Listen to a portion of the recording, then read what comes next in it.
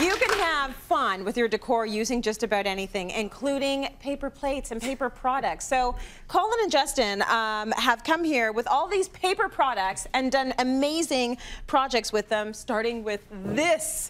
So I saw this wall and I thought, oh, isn't that cute? They've done, you know, a beautiful wall with plates. They're all paper plates. Paper plates. That's so cool. That's the thing, you know, immediately you say paper plates and everyone goes, oh, paper plates.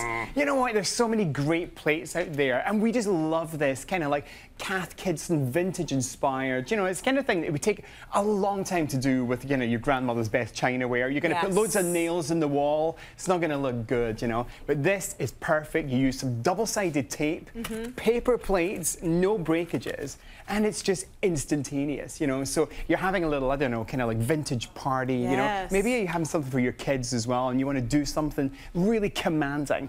This is perfect. Honestly, I absolutely love these. This makes a beautiful photo wall too. For sure. I mean, you know how sometimes you just have this much space to make your Instagram look perfect? I know. And you it's just... like, don't go outside of the space. Oh my gosh, look at our beautiful wall. Aren't we gorgeous? Well, you know, the thing is, it's a great way of adding colour. Yes. And look at the audience today. The audience are like a palette of beautiful colours today. So gorgeous. People are crying out for colour at home. Yes. Even the lady in the high visibility suit in the front row. Oh my goodness. She's currently being seen from space. I know. Gorgeous. Everyone's Colour's back, people. She's never coming back. I know. Okay, beautiful wall DIY. Let's go now to some vintage decor. Okay. Well, we went to the second-hand store and for $25 we found these two really simple table lamps. Now, as they are, I guess they're kind of cool. I'm not so keen on that flesh tone. That's not particularly exciting. It looks like uncooked pork, which is never a good look in any of our schemes.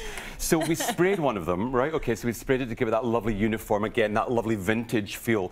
And then with our own paints and a tiny, tiny craft brush, we picked out some of the detail on just, if you just see here, the little corners, just to give it a little bit of kind of extra flair. And we picked out in the yellow and in the red, which gives it, again, that lovely vintage feel. Now, with the base tackled, we decided to add some fun to the lamp. So we found a lamp shade, and then this really cute bunting, which actually comes from the same place that we found the plates. Now, bunting's been kind of done, okay, I get that. It's been all over the place this year, so we thought, well, let's try and give it a second purpose. So rather than string it around the room, we've trimmed it and we've added it with a glue gun around the top rim of this lampshade and then also inside underneath that first rim.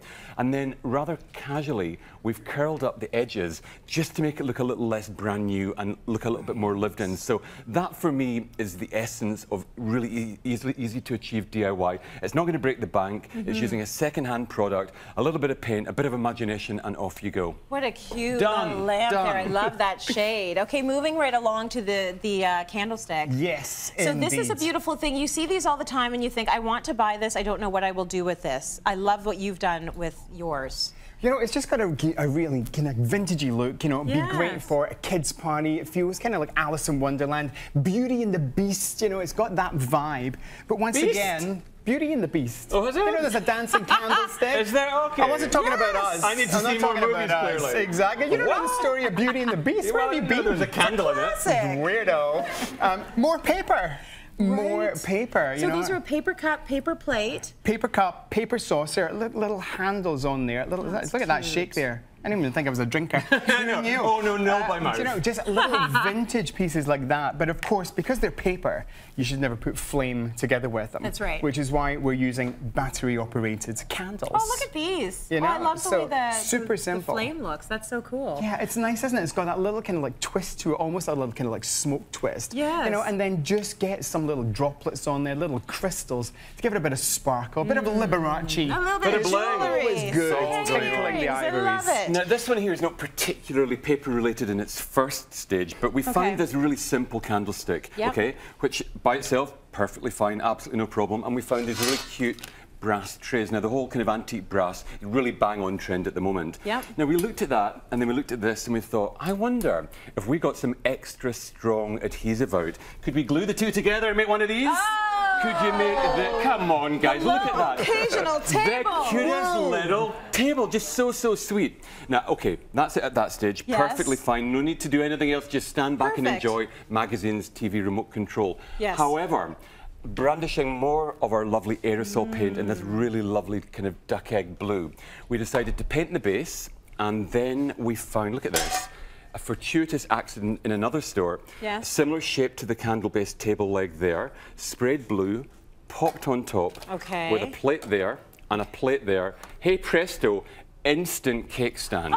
Instant cake stand. That is so cute. Isn't that really nice? And we did the same, used the same candles that Colin used for his candelabra over there.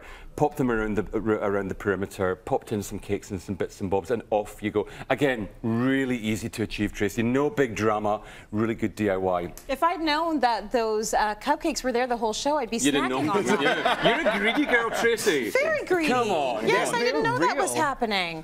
Okay, look at all these amazing products, and all, you know, without breaking the bank. Absolutely. We love that.